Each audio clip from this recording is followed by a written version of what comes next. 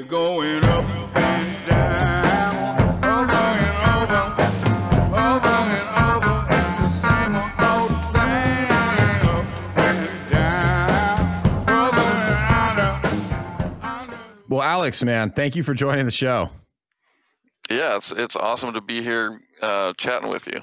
Yeah. So we were just catching up. Completely coincidentally, you are in my hometown of Arlington, Washington. Probably the biggest small world moment of my life, honestly. I would have to say so. Like, usually when I say Arlington, people are like, "Oh, Texas is lovely." I'm like, "No, not Texas." So yeah, that's incredible. And so, maybe we can start there, right? Because in the intro, I'm going to let everyone know you work for Renaissance Periodization, but it sounds like you've built a pretty flexible lifestyle for yourself. Yeah, working for RP, Renaissance Periodization, has been awesome because it's allowed me to be mobile. My wife and I'll hit you with the crazy point up front. We live in an RV, like one of those bus style RVs that old folks like do the snowbird thing. That's awesome. That's what we live in, and I'm sitting in the back of my RV garage office right now on my desktop. So. Oh, right on. So do you guys, I mean, fair to say you do a lot of traveling? Oh yeah. 2 months in the summer we'll spend in Washington, and then the rest of the time we might spend 7 to 14 days roughly in one location, and then jump to the next, kind of just following the sun. Oh, cool. Well, and one of the things I was going to ask you, and maybe we can start here, even though it's a little out of order, but you are a competitive cyclist at this point in your life. Yeah, maybe. Maybe. My wife is certainly competitive. So she cycles as well. Yeah, so she's a Cat 1 cyclist, which there's 5 categories in cycling. Cat 1 being Cat 1 could you being explain sort of how that works a little bit? I was digging into that last night, and I found it really interesting. Yeah, so Cat 1 means like international level, professional level cyclist. Cat 2 is nationally competitive. Cat 3 is regionally competitive. Cat 4 is sort of like local, state level competitive, and Cat 5 is beginner. So I'm a Cat 3 on the road, and Michelle's a Cat 1. So she's honestly, she's faster than me at everything that lasts more than a minute. So in like a 1 minute sprint, I can still probably beat her. Right. But everything other than that, she will beat me. Oh, that's incredible. And what I found was so interesting is like the way that you move through categories. Like and stop me if I'm getting any of this incorrect. It's not inherently about how fast you are, right? There's all sorts of like kind of like criteria and qualifications that you have to meet to officially move to a next category, correct? Yeah, it comes down to mostly placing in races and winning races and scoring points by winning against other riders and certain numbers of riders, and basically you just have to win races to move up. Got it. So if she's category 1, what sort of competitions is she taking place in? She competed in nationals this year, and she's competed at like major stage races like the Tucson Bicycle Classic or Valley of the Sun down in Arizona. And she's competed at some pretty highly competitive criterium races, it's like hot laps around a city block with a big show and like a big crowd. So there's like BC Super Week is a week straight of competition every night under the lights with like people wining and dining watching the race. And is that, did you say BC, British Columbia? Yeah, that's correct. Awesome. It's like one of the biggest criterium, maybe the biggest criterium series in the world. Cash prizes for winning, like I think there's like $150,000 at the race series for the women. Wow. Yeah. That's incredible.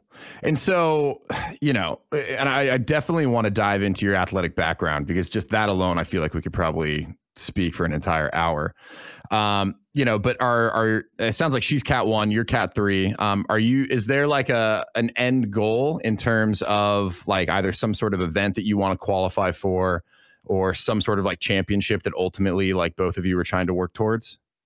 Yeah, so for her, yeah, she's got really big goals, and I would have to let her chat about those. But for me, It's just for fun. I mean, I Okay. enjoy going and taking money from a race and coming home with $100. I mean, it's not a professional endeavor for me at all. Okay. I think I won $15 and posted about it on Instagram last year. Hey, there we go. Or you win some coffee. So no serious goals for me. I'd like to win a Cat 3 Redmond Derby Days criterium or something. It's like a local event. That'd be fun. But no, Awesome. I honestly don't train seriously enough anymore to merit any big goals. I just do it for fun. I do Yeah. it mostly because I love riding my bike. I love hard 20-mile rides. I love hard 100-mile rides, and I just love riding my bike with my wife. Well, and like where you're at right now is such a beautiful part of the country. Like, Yeah, especially in the summer. It's amazing. Oh, man, I try and tell people all the time because everyone has this picture of Seattle as gray, overcast, rains all the time. And I'm like, okay, listen, in part, that's true. Yes, like, very. There is no better place to be in the world than like the Pacific Northwest in the summer. Sure. It's just beautiful. There's no humidity. It's green, partly because like the bill came due in the winter, and yes, it did rain a lot. Yeah. But I'm jealous. I'm over here in Eastern Pennsylvania. I technically work out, or pre-pandemic, I used to work out in New York City. Okay, got it. But I live in Eastern PA, and interestingly enough, minus like mountains, there's a lot of similarities over here. So I don't think I'll ever get to make my way back home, but this is a pretty good place to be stuck, so to speak.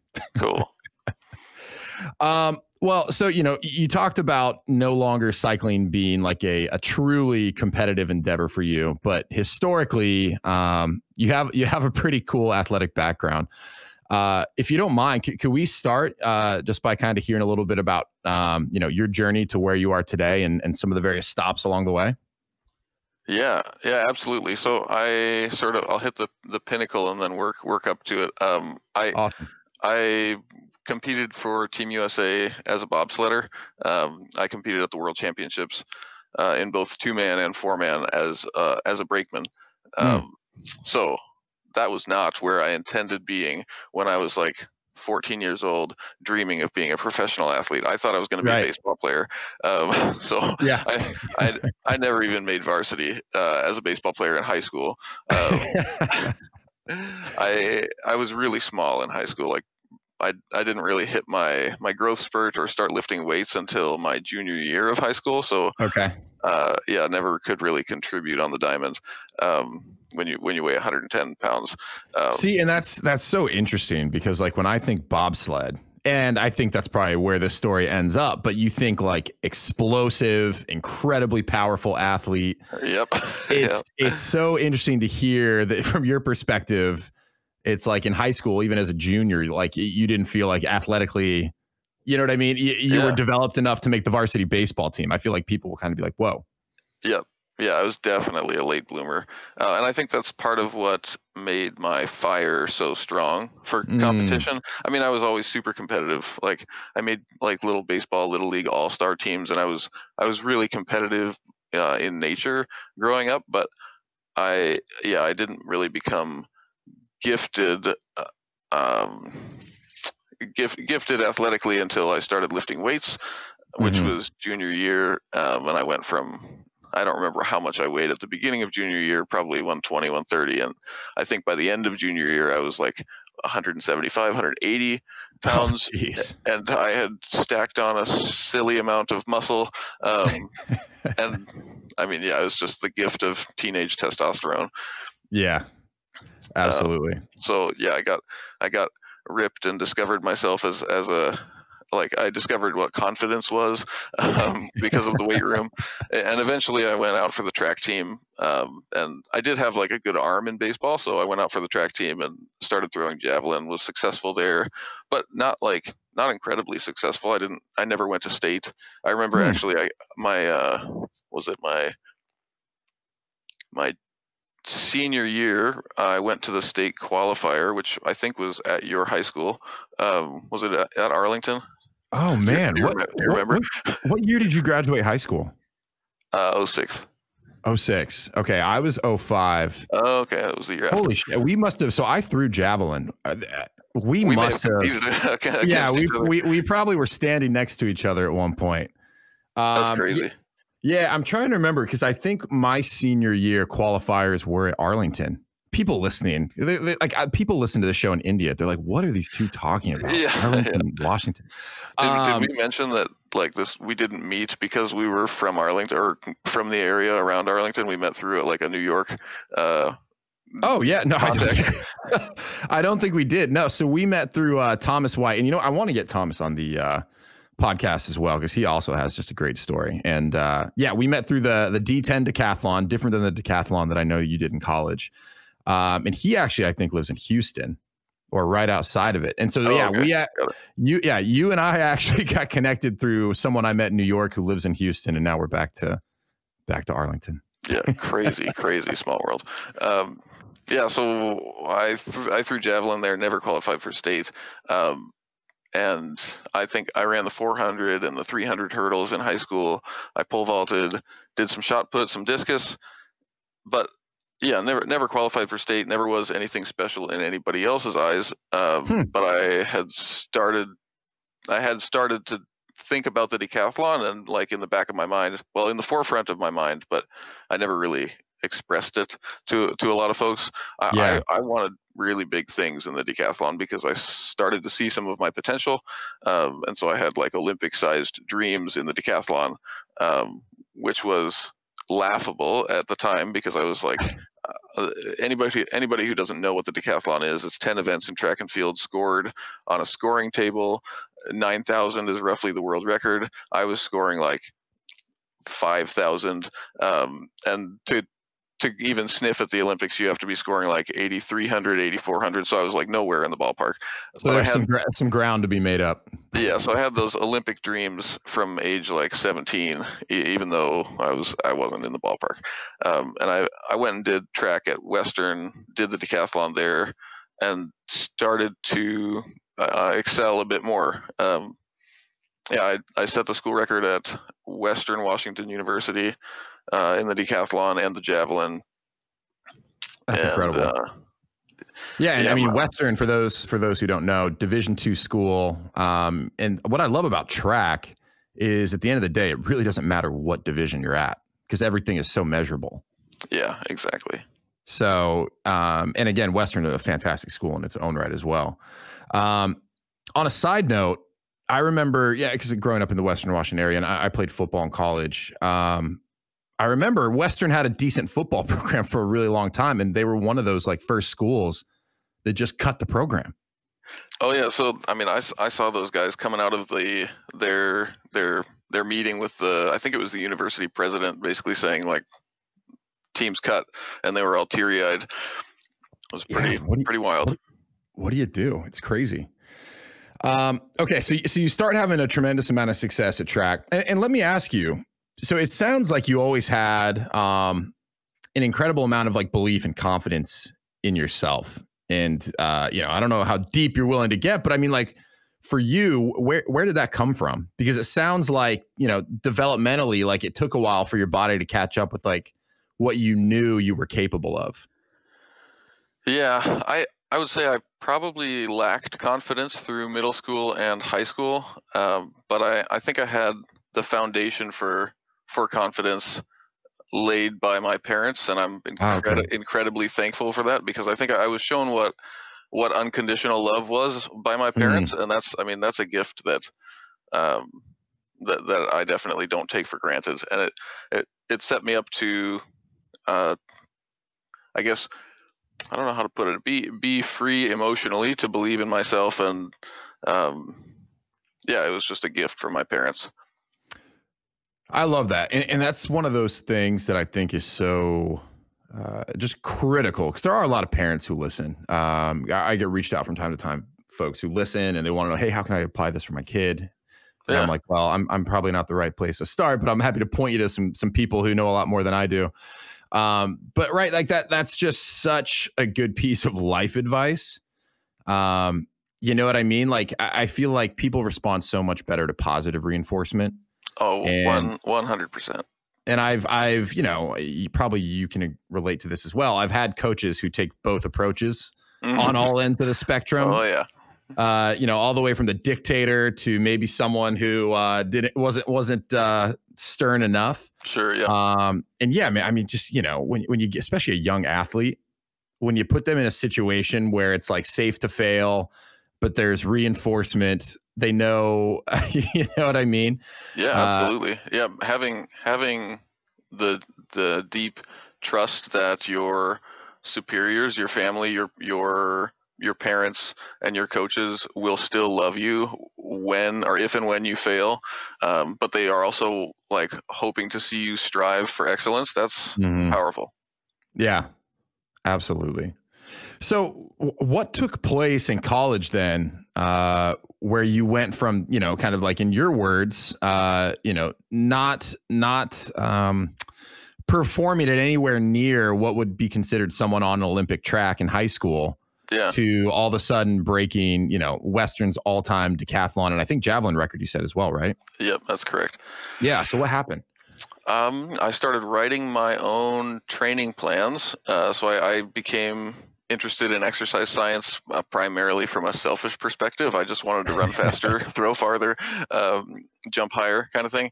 Yeah. And yeah, so I got into the exercise science program there, started reading research about like sprint track starts, like how far apart to put your feet in the blocks to optimize block exit velocity, that kind of thing. So this is like I'm 20, 21 years old. I don't really know much about exercise science yet, but I'm digging into all the literature that applies to me. And that's sort of what allowed me to write training plans for myself and experiment on myself. And become more successful in pretty much all avenues of athletics. Interesting. Yeah. How much of it for you was, kind of coming into your own athletically versus it kind of sounds like programming and assessing like biomechanics, and kind of like really just optimizing where your base level of athleticism was? I guess that's what I'm asking. Is it, finally like you just hit kind of like your athletic peak and you really were kind of head and shoulders above a lot of folks? Or would you say it was more about like intelligent training, optimization of form, and like you said, start mechanics, things of that nature? Yeah, so that's a great question. I have always held that I am not the most gifted athlete. I have definitely been given some gifts, and I think like my parents are both sort of like Northern European, big, strong, well-muscled folks. Like I always tell people, like my grandmother beat me in arm wrestling, like when I was in high school.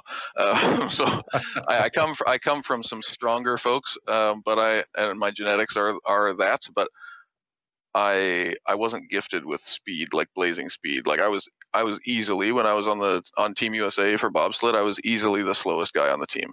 Oh, interesting. But I just managed to, use my intelligence and competitive drive to test well, and end up contributing on the team really well, when I was on it.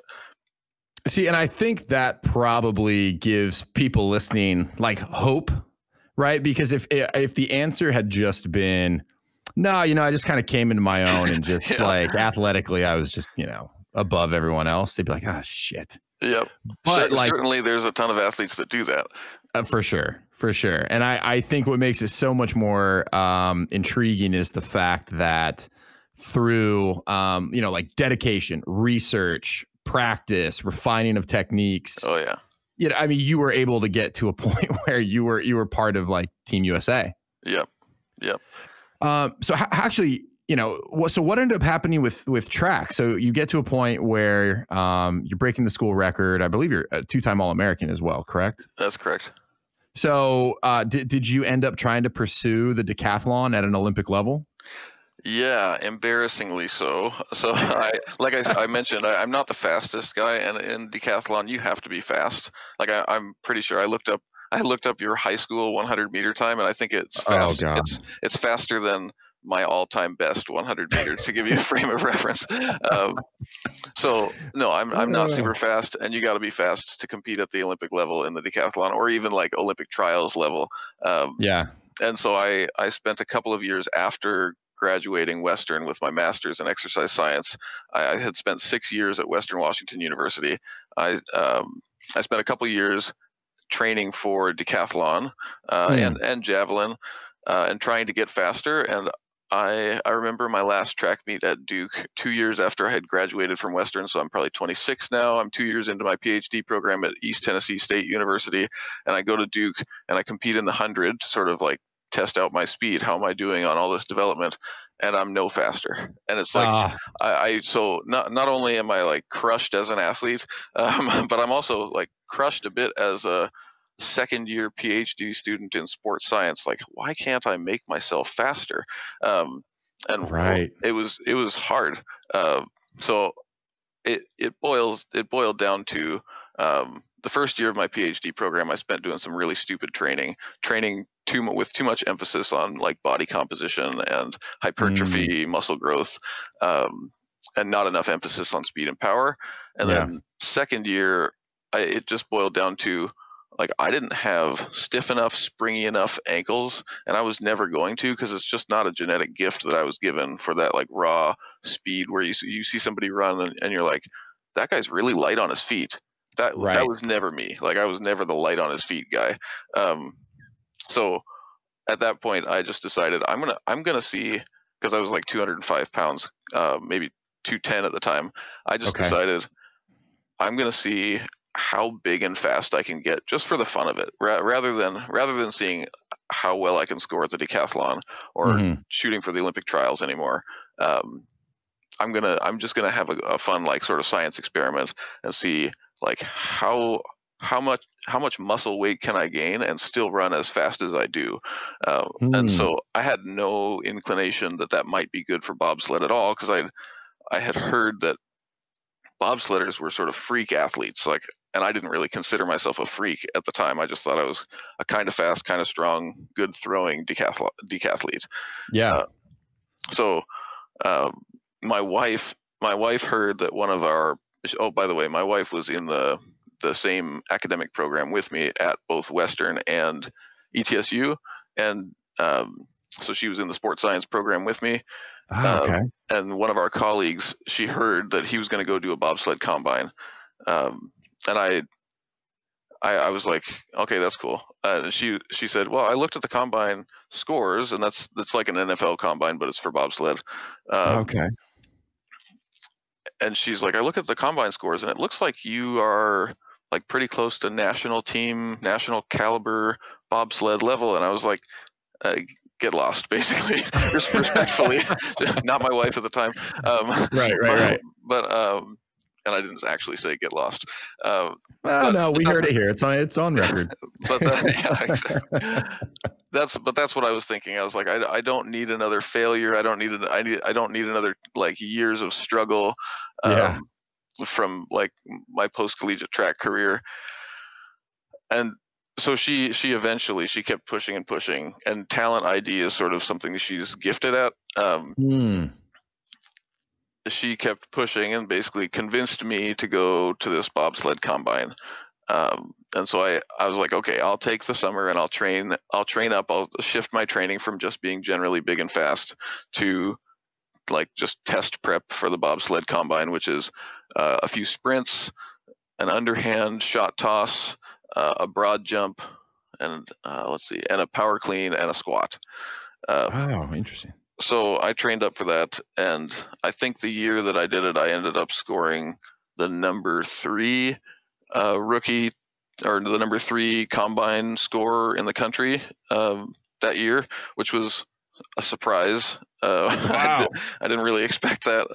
And then I got called by one of the Team USA Bobsled coaches, which I remember like being blown away.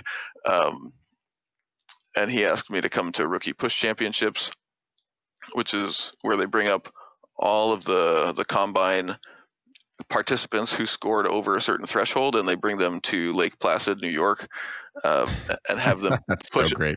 push a bobsled on a track for time, basically solo. So you're set up behind a sled, you push it as fast as you can, and they measure how fast that bobsled covers the next 35 meters or something like that. And I ended up winning rookie national push championships. Wow. Which was another huge surprise for me. And at that point, I had no idea what that meant. And I was just like, well, that went pretty well. That's surprising. Yeah. So go ahead. So, I mean, because to your point, and it's funny, now that we have Disney Plus, my kids just got introduced to Cool Runnings. Nice. Which of course was just one of my favorite movies as a kid. But you know, to your point, right? It like my perception of what makes an elite bobsledder is like blazing speed, and because maybe everything I know about bobsled is framed by Cool Runnings. So apologize if my ignorance. No, that's a strong perception in the sport too. Yeah. So you know what was it? Knowing kind of how calculated you are about everything, like what was it that kind of about your unique skill set that enabled you to be number one at that, what was it, the push championships? Yeah, I was number one at the rookie national push championships. It sounds like there's more about, I mean, kind of obviously more than just like a need for sheer speed, right? There's some blend of like power, explosiveness, strength. Yeah. Yep. Absolutely. So for the listeners who don't know me at all, my doctoral dissertation was not complete at the time of doing this rookie national push championships, but the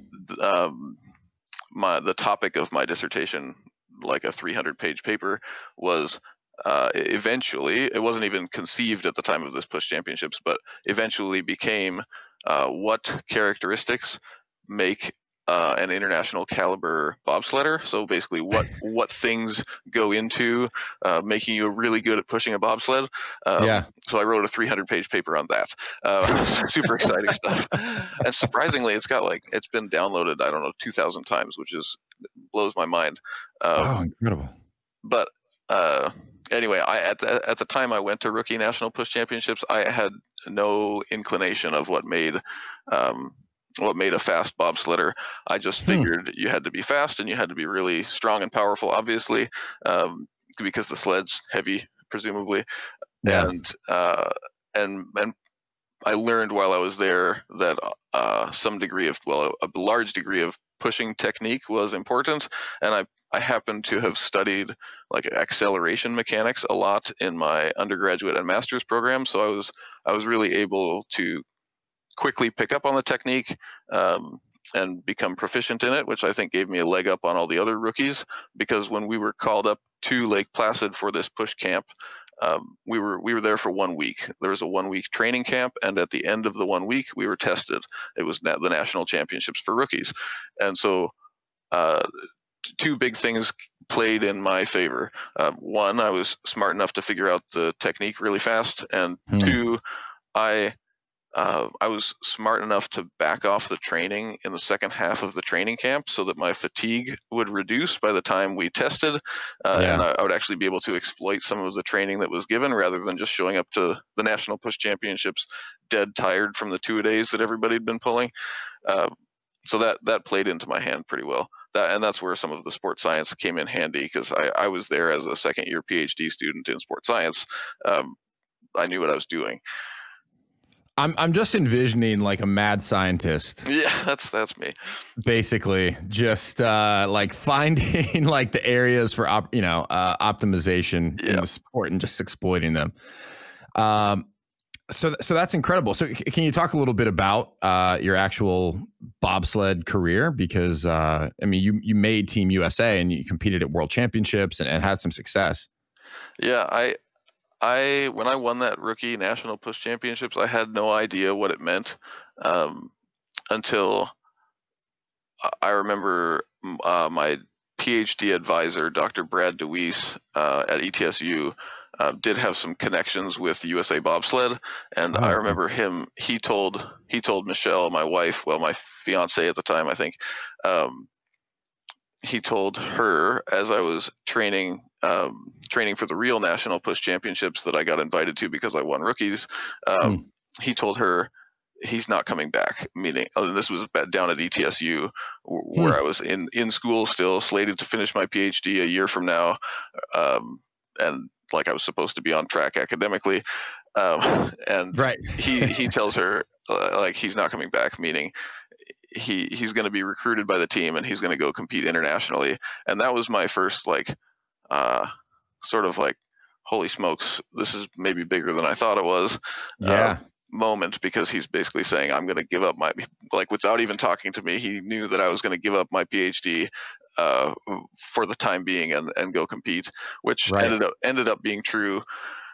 And yeah, I went up to national push championships in Lake Placid again a month later, and I got second place there. And I'm trying to remember. Let's see, I got second place at nationals, and it was at that point the national team coach, Brian Scheimer. This is the head coach of the U.S. national team. Like I've known who Brian Scheimer was like since the 2002 Olympics, where he won a bronze medal in bobsled, and it was like the first American four-man bobsled medal. I remember that. I mean, the guy, like everybody who knows anything about bobsled knows who Brian Scheimer is, and people probably knew who Steve Holcomb was, the late Steve Holcomb. He was the USA 1 bobsled pilot, like first guy to win gold for the US in like 60 years or something. Incredible. Anyway, Brian Scheimer, head coach, tells me, like, after the national team meeting where they discuss like what the next process is for determining the team, they go over all of the selection and how the pilots are going to make selections and how there's going to be team trials and how like you're going to have all the rookies are going to have to contend with all the former national team athletes. And it was a big stressful meeting, basically saying like, okay, you guys have a lot of work to do to get on the national team. And he walks up to me after the meeting and is basically like, you're on USA 1. So not just Team USA, but the top bobsled of the 3 national team bobsleds. You are automatically on it. And so I'm like, I look at him, I'm like, are you sure? Like this, I thought that he'd either made a mistake or was like maybe over guaranteeing what he was qualified to guarantee. This is the head coach. But yeah, so I did end up racing for Steve Holcomb, and we won a bunch of races on the North America Cup. And then, went over to Europe, and I slid on everything USA 1, USA 2, and USA 3 throughout Europe, and ended up at World Championships. I ended up on USA 2, which I think is a better place for a rookie bobsledder to be at World Championships. And yeah, it was a sort of a big whirlwind of 6 months, going from like maybe 9 months of never having considered bobsled as a sport to do, to I'm at World Championships competing against like people I've seen on TV, talking, shaking hands with John Morgan. Like, if you know bobsled, he's like the announcer who's announced bobsled for the last 30 years at the Olympics. He like pays for my laundry in some Altenburg hotel. Like, I mean, it's just crazy. Oh, I mean, all in under a year. Yeah. Like it sounds like you went from thinking your athletic career, at least competitively, was kind of wrapping up and you're just going to start experimenting on yourself, to now you're on an Olympic track competing at World Championships. Yep. So I've always been curious, what does training for the bobsled look like? And I'm interested in everything from, like, did you have to move? It sounds like you had to leave school for the time being. Yep. But I'm interested in like specifically, like, what sort of training are you guys doing to excel at that sport? Yeah. The simplest way to put it is we trained like 100-meter sprinters and Olympic weightlifters with a touch of bodybuilding. So lots of speed, lots of strength and power, just like you would need in weightlifting, and enough bodybuilding to retain a really high amount of muscle mass, because the bigger you are, the less weight you actually have to push in the sled. The way the sport works is you've got a 4-man crew, and for that 4-man crew, the total weight of the crew plus the sled dictates there's a total weight limit, and so you can have your sled weigh a large portion of it, or you can have your guys weigh a large portion of it. Well, intuitively, you can figure out that big guys pushing a lighter sled will be faster than small guys pushing a heavier sled. Yep. So, yeah, that's where the bodybuilding aspect comes in, and it pays to have that weight not be fat. So you want muscle. So that's why you do some of the accessory bodybuilding stuff. But the 90% of the training is Olympic weightlifting type stuff and sprinting. Got it. And then the 3 guys who are not the driver, and now okay, what do we call them? What was the term you used? Brakemen. Yep. Brakemen. Okay. Are they all serving generally the same function? Yep. Make the sled go as fast as possible. Got it. And then how about the driver? Does he have to keep up his end of the bargain? Yeah. So the drivers also are required to push, and it definitely behooves them to be large, strong, fast, powerful men. But if you're an exceptionally skilled pilot, sometimes you can get away with being just an above average, large, strong, fast, powerful guy rather than sort of world class.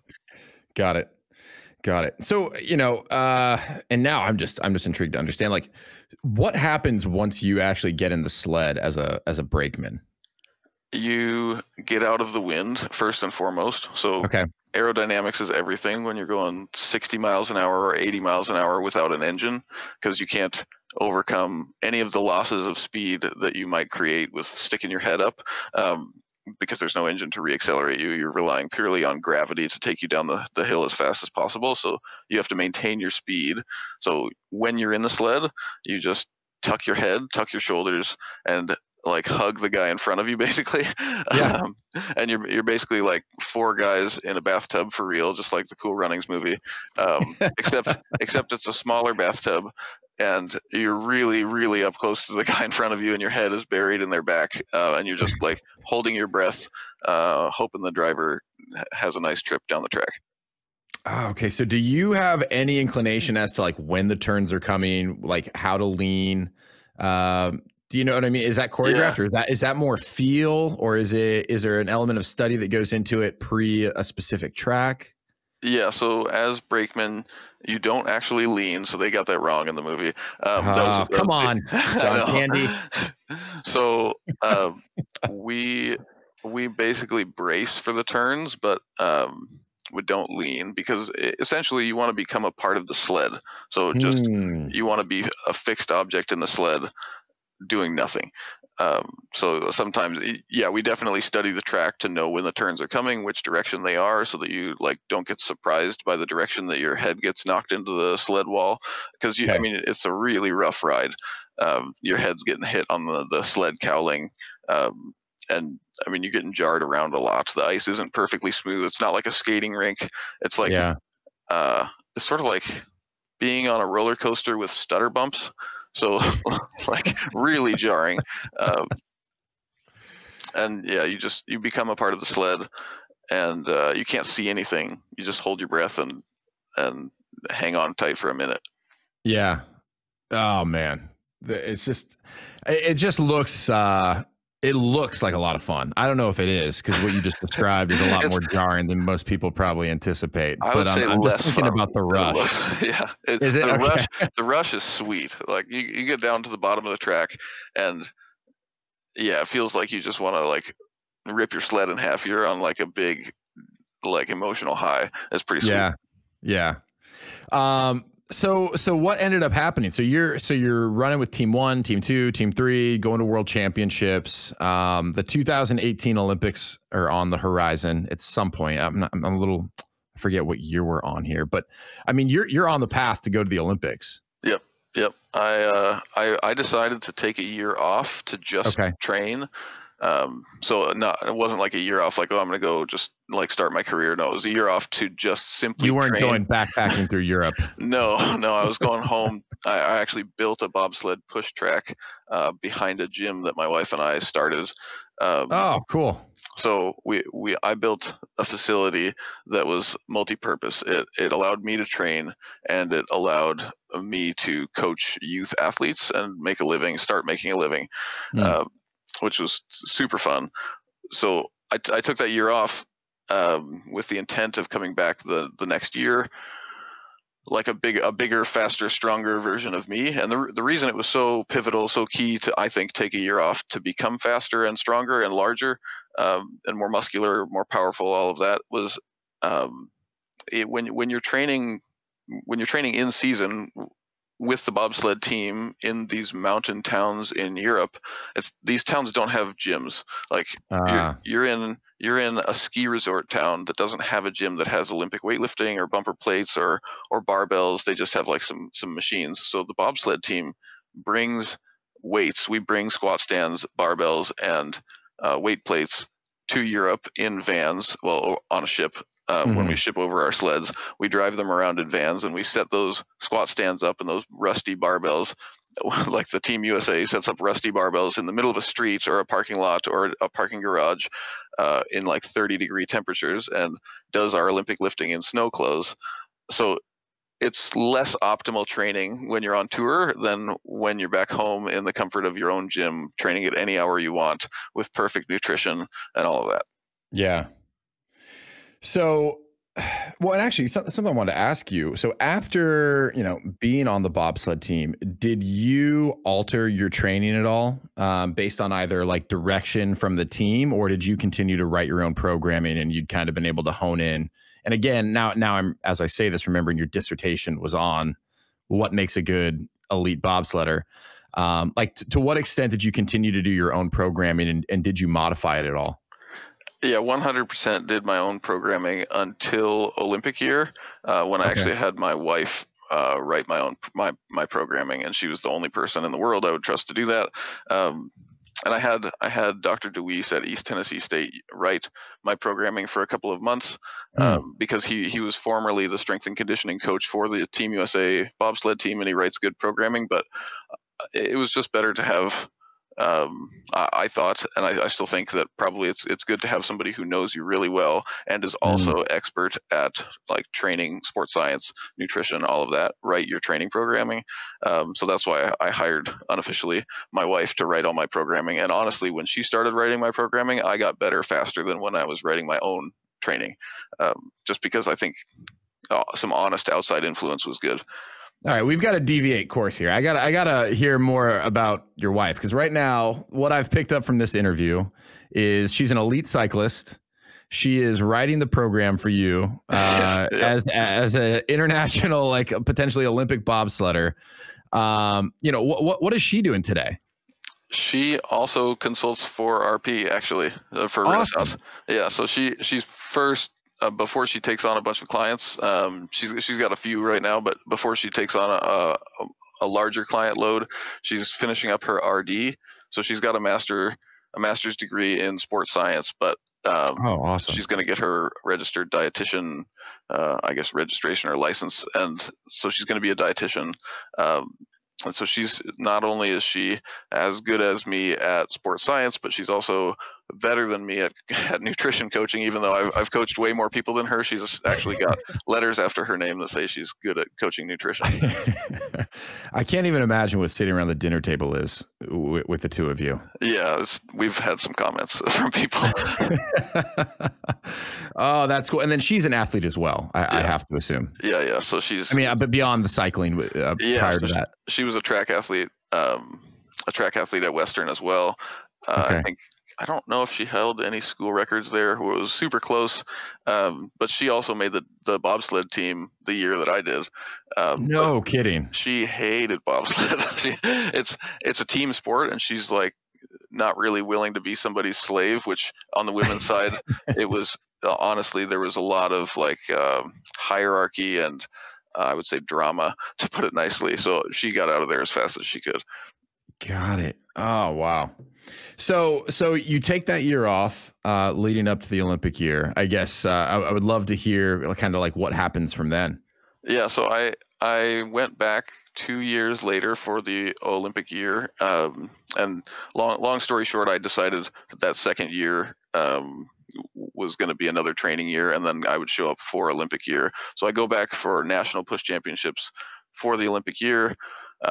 I'm as big and fast as I've ever been. I think I was 225 I think I can't remember my exact numbers, but I think I power cleaned about 375 pounds and power snatched maybe 285, 290, Oh, and I geez. had a 40-inch vertical and benched roughly 400 pounds. So I was in the best shape of my life. I go You back had a 40-inch vertical? yeah, What, I mean, how much of that was just built upon over time? Or, I mean, Well, you know what I mean? Or were you always a great jumper?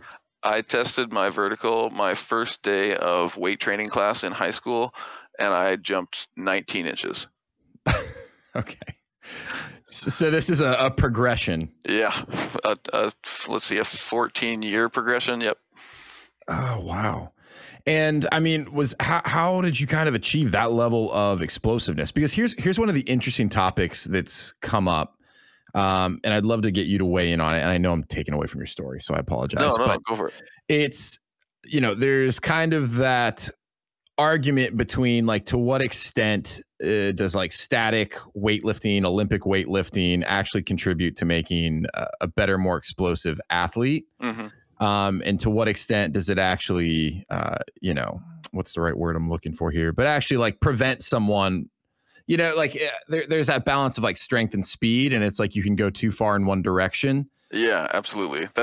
I would say that's one of the bigger misconceptions I experienced as a baseball player. And Okay. honestly, a lot of my coaches had huge misconceptions about that too. And I think that I'm a living, breathing example of those misconceptions being debunked big time. So Hmm. people often think that sort of strength and speed are on two different ends of a continuum, and Yeah. I would argue that muscularity and speed are on two different ends of a continuum. It's very hard Ah, to be very fast and extremely muscular at the same time. But if you look at the fastest people in the world, they are without exception some of the strongest people in the ranges of motion that they use in their sport yeah. in the world. So like Jonathan Edwards, if you're familiar with the triple jump, he's the world record holder in the triple jump.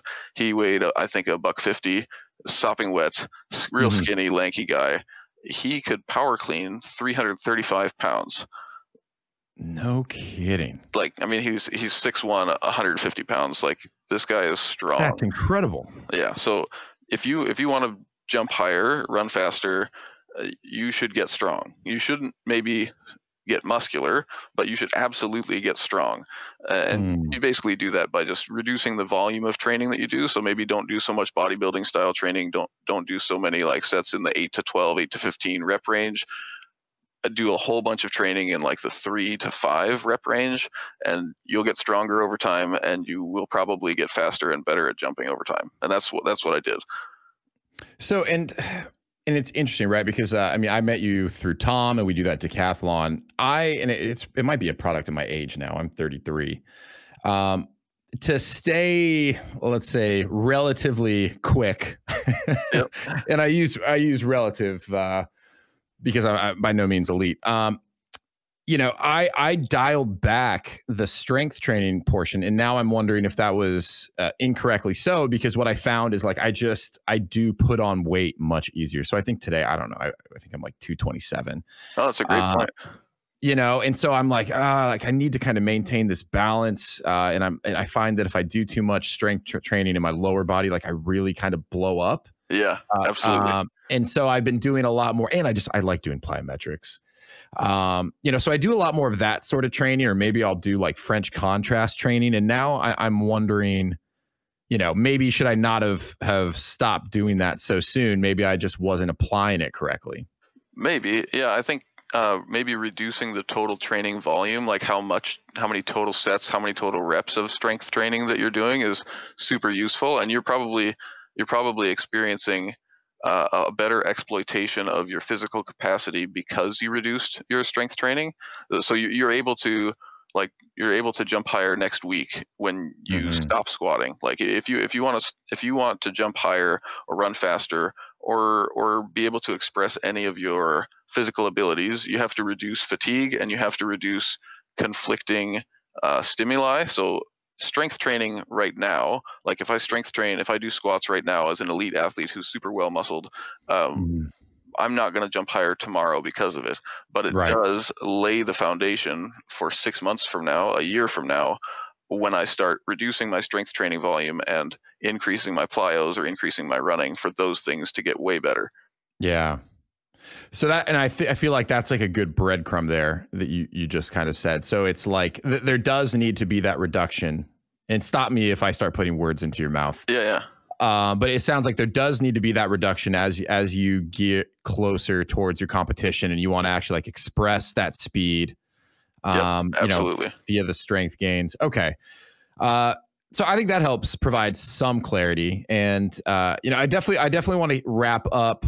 Not wrap up, but I definitely want to be able to let you finish your story about the Olympic bobsledding. But maybe this is a great way to dovetail into what you're doing today, because I think people would be really interested to hear about what you do with Renaissance Periodization. Yep, absolutely. So the what do you call it? The tapering, or the reduction in training volume that is necessary for exploitation of the speed that you've laid the foundation for, that all comes into like a good annual plan. So the bulk of an annual plan should be spent laying the foundation for something that you're going to exploit when you go to compete, peak, whatever. And strength training is a pretty, I won't put it, I'm not going to beat around the bush. Strength training is the best foundation for just about anything, whether it's speed, muscularity in the future, endurance even. Strength training lays the foundation. So that's what I do with a lot of my clients. And honestly, like, I have a ton of clients who come to me from CrossFit or functional fitness, whatever you want to call it. And their goal is either compete better in that fitness sport, or be better at X, Y, or Z, be better at running, be better at cycling, or maybe they want to look better. And almost always I have to tell people, and I do tell my clients and convince them of this, that you're going to have to strength train more. Like you have to reduce, you're going to need to reduce the amount of time that you spend doing a WOD, or reduce the amount of time that you spend doing plyos, or reduce the amount of time that you spend running just a touch, and emphasize the strength training more, to be able to sort of break through the plateau that you've been stuck at for the last 2 years, because you've been doing the training that is purely conducive to the thing that you want, and never laying a foundation for it. That's great. That's great. That makes a lot of sense, I think. So yeah, I coach a lot of folks one-on-one at RP. That's sort of like the meat and potatoes of my job. Is I write diet and training plans for people remotely, send them via email, and then I work with them on sometimes their technique via video, or just making sure their reps are in the right range for the training that I write, and then I monitor their progress, that sort of thing. Yeah. And so what sort of athletes are you working with? And you mentioned, CrossFit or people in functional fitness, and the reason I ask, and what I think is so interesting, is you have now kind of like really 3 backgrounds, because you were a decathlete, but you were on that very explosive end of the spectrum for bobsled. But now, in addition to the cycling that you do, you also compete in triathlons. So are you writing programs for athletes on all ends of the spectrum? Yes. So I am the lead RP endurance consultant, which is like such a huge contrast to what the rest of my life spent doing before age like 29, 30 was. Okay. That's kind of what I was getting at. Like, I was like, this is so interesting, because he's the endurance guy. Yep. Yet he is like a world-class athlete in a very specific, explosive sport. Yeah. In a sport where your physical effort lasts 5 seconds or less. Right. Yeah, so I, because my wife was interested in triathlon after doing her short stint with the bobsled team, which totally unrelated skills, like you just mentioned. So that was a big transition. She wrote her own programming for the first year of her training. It was sort of her retirement sport in triathlon. But once she's like started winning some stuff, she trains super hard. I was like, well, hey, I can learn a whole bunch about. Well, I didn't tell her. I started learning a whole bunch about endurance, and when a person like me, like in case you haven't noticed, the mad scientist thing is that's a pretty good analogy for how I live. So when I start researching something, I spend probably more hours than most people would spend on Google Scholar reading the literature about that topic. So like figuring out like what types of training improve VO2 max for the least amount of fatigue, where they fit in the macro cycle, like the annual plan, how to actually structure training programs around the athlete's psychology, like in their what's the word? Like their predisposition to like responding well to certain types of training. Yeah. You know, can I ask? We had we had Christian Thibodeau on the podcast, and I feel like when you said that, he has a system called neurotyping. Is it in a similar vein of trying to understand, you know, like what are they predispositioned to respond to? I think more from a psychological sense rather than a nervous system sense. So more like certain athletes, if I go tell them to run 3 miles at threshold, like they will lose their mind because that is the most boring thing on the planet for them to do. And those athletes often just like they quit endurance training because it sucks, and they're like this is boring. But they often, like my wife is one of those people. She's if I tell her you need to do something for 20 minutes straight, it's like that's like pulling teeth. And she competes in bike races that are like 3 hours long.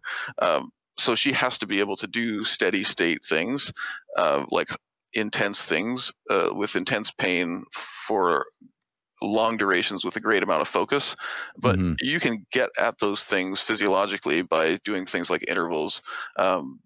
I mean, there's no shortcut. You're going to have to suffer. You're going to have to be in pain. You're going to have to like push yourself really hard and like stick with it when it gets pretty intense, and the pain becomes like not life altering, but like serious.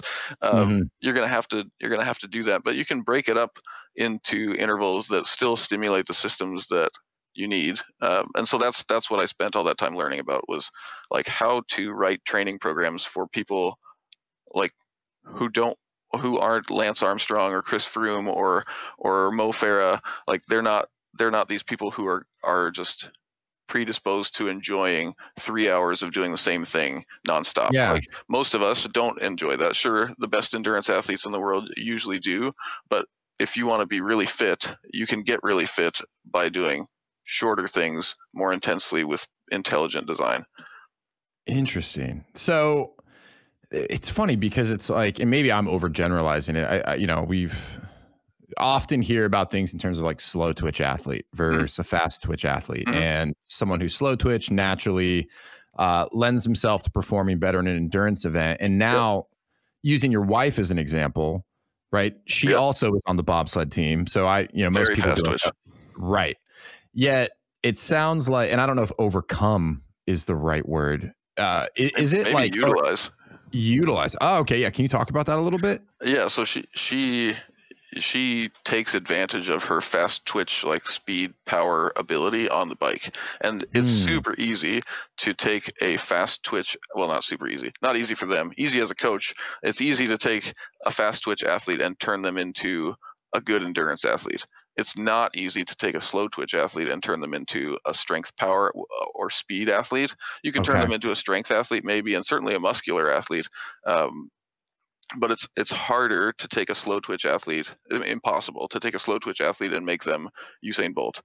Yeah. But you can like if you could convince Usain Bolt to run a marathon and actually train smart for it, he'd be a pretty good marathoner. And I know that there's lots of people that would love to debate me on that, but the truth is you can convert fiber types from fast twitch to slow twitch, or slower twitch and more oxidative, more aerobic, but you can't go the other way. To a greater extent than your genetics like first allowed you. So if you're born with like 50-50, you're not going to have more than 50% fast twitch fibers ever in your life. Usain Bolt was given the gift of, let's say 80, just generally 80% fast twitch fibers, 20% slow twitch. He can have like he could train for a marathon and convert a ton of those fast twitch fibers to really oxidative aerobic fibers and develop a huge aerobic fitness, and also reap the benefits of still having a great kick at the end of the race. So that makes me wonder, and I don't know to what extent it's, snake oil and just marketing, but, is there an opportunity for people, whether they're still trying to be a highly competitive athlete, or maybe they're, I hate to say like thinking about kids, because I don't want to send a bunch of people start experimenting on their kids. I think there's enough pressure on youth athletes as there is, but 100%. Is there an opportunity to like actually assess what your general ratio is of like fast versus slow twitch? Oh, sure. Yeah. Are you the fastest kid on the playground? If you are, you're pretty fast twitch. I'm dead serious. Like if Yeah. the reason Michelle actually quit track and field is because she went to a local track meet. She's like done 2 years of post collegiate training just like I did. She went to a local track meet and she looked around, and there were kids who clearly had no training, like no nice equipment, and they were just slaughtering other kids whose parents might have invested a lot in them. They had all the nice gear, they had like beautiful technique, and they were just slower. The beautiful technique kids were just slower than the other kids. And Michelle remembers thinking like, okay, I've been competing at sprinting for the last 12 years of my life, and I'm where I'm at today. I've done some really smart training to get here. I'm not elite now. Like, it's never going to happen. I wasn't that kid. I've always been the kid who's been grinding. She certainly wasn't gifted from her parents, and didn't have like nice sprint spikes when she was growing up. But she was the kid that like spent time studying technique and spent time like rehearsing in the winter in the snow, and like she grinded for everything she had. And yeah, she still wasn't the fastest. So it was that realization that that led her to actually move on and go do endurance sports, which she loves now. Oh, okay. So it's fairly, I guess the right word is obvious, kind of what end of the spectrum you kind of find yourself, right? Like if you are the fastest kid on the playground, quote unquote, you're probably mostly fast twitch. 100%. And then there's probably a lot of people who are kind of in the middle, and you just kind of figure it out as you go. And then there's some people who are obviously more like slow twitch dominant, lend themselves better to endurance. Okay. All right. So I don't need to start a fast twitch, slow twitch testing company is what you're telling me? That's correct. Yeah. You can just go watch kids. Yep. Okay. Whole other set of problems there, but point taken. I would say the only exception to that is if the kid or person happens to be overweight, they might actually be fast twitch and still be slower than. But if barring being overweight, then yeah, that holds absolutely true, and it's probably the best test. Like, how fast can you run from here to there?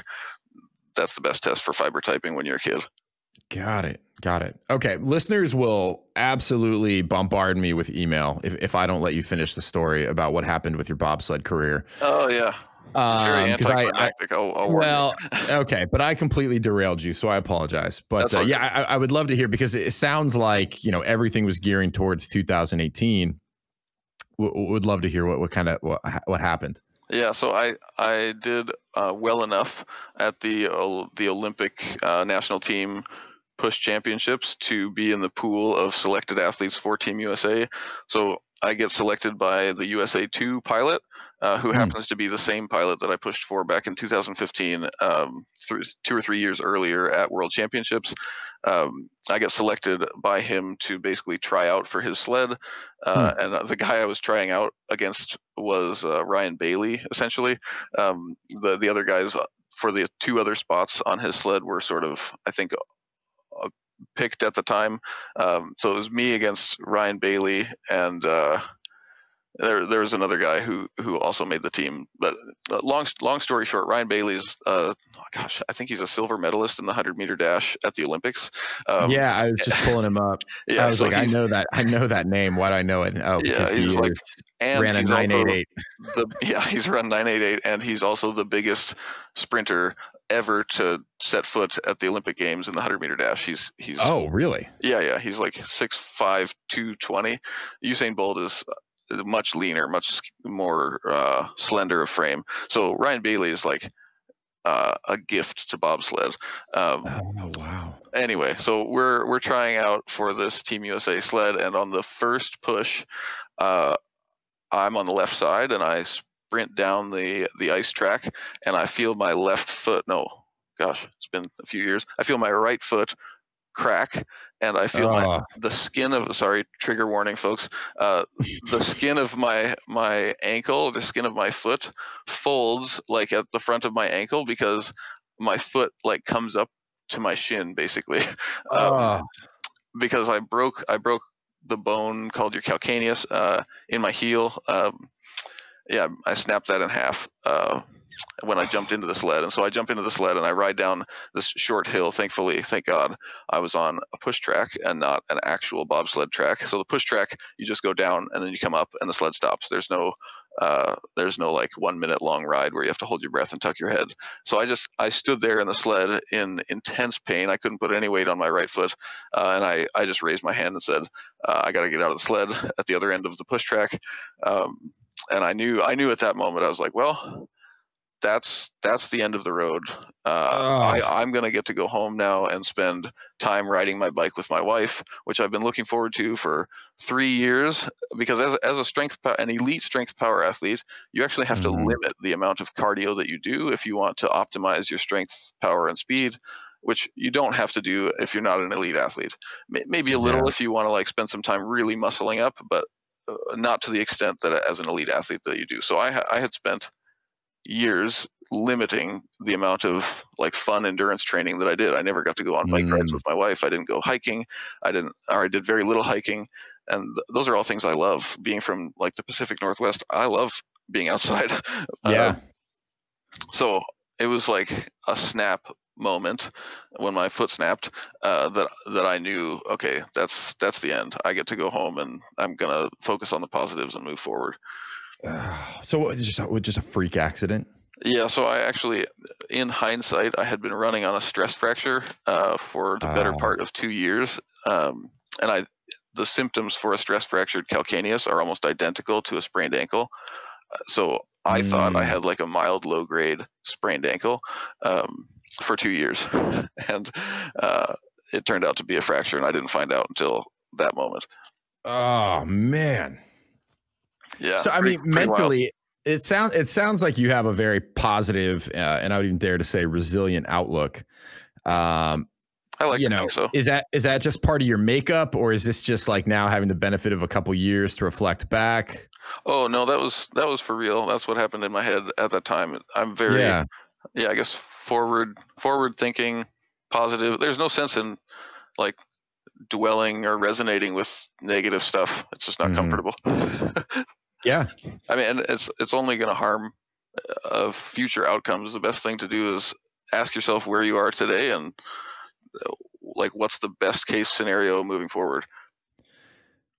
See, that might be the most interesting thing we've talked about today, because I think there's a lot of folks who, when something like that derails something they've been working towards, they sink down into that deep hole. Oh, for sure. And I guess, is that something that like has always just kind of been intrinsic for you? Is that something that is just a mindset that you've established for yourself and now it's kind of become second nature? Or I mean, maybe you've never even thought about this. Oh no, I've thought lots about it. Okay. Yeah. I would maybe we could talk about that a little bit. Yeah. So, having coached close to 1,000 people now, one-on-one with RP, I have had the luxury of sort of seeing into the psychology of a lot of folks and seeing how certain people are resilient and how their results end up panning out 3, 6, 12 months from now versus people who maybe are less mentally resilient, either by intention or by accident, and seeing how their results pan out less well. So yeah, I would say I've always been generally slightly more positive than negative, but it's become very intentional in the last 5 years or so, and I think with great results. It's just not productive or useful or helpful to think negatively about your situation. It's just perfectionism is the death of joy, and you just if you're constantly focused on what you did wrong, you're unlikely to move forward at the same rate that you would if you focus on what you did well and just quickly learn from what you did wrong and let that inform future decisions. But you'll be much more productive as a human if you can force yourself to focus on like celebrating wins and just quickly learning from what you did wrong rather than sitting with it and resonating on it and like really letting it form your attitude. It's just counterproductive. I love that, man. And I actually think that's probably a great place to wrap it up. And I hope folks take a lot from that, because I think, if you can truly adopt that mindset, that serves you well in life, because no matter what you're going after, where you at in the stage of your life, like challenges are probably the only constant. Yeah, absolutely. So taking on that kind of mindset, and I love to hear that it's like an intentional choice. What I've really enjoyed about this conversation is hearing that much of what you've accomplished has been through education, choice, strategy. Yep. And I hope that for folks, I know it is for me. Like I'm fired up to, I don't know, go do something. I got to work here actually. Yeah, me too. I gotta go try and sell some tech. But it's got me fired up. It's like, you know what? No, you have control over your destiny. Everyone has some sort of ceiling, but you have a say in like how close to that ceiling you can get and how well you can kind of excel within a given skill. And that ceiling is probably higher than you think. Yeah. Alex, man, this has been fantastic. And I didn't even get to ask you all the stuff I was going to ask you about what you're doing at Renaissance. So maybe someday we'll have you back on the show if you're up for it. Yeah, absolutely. For people who want to know more about you, would like to follow you, where's a good place for them to do that? I'm on Instagram. I've got we can maybe link to my screen name, Xander P. Harrison. Yep. And the RP website, renaissanceperiodization.com. Perfect. Okay. I'll make sure to link to both of those. Well, thank you, Alex. I really appreciate it, man. This has been awesome. Yeah, it's been absolutely my pleasure.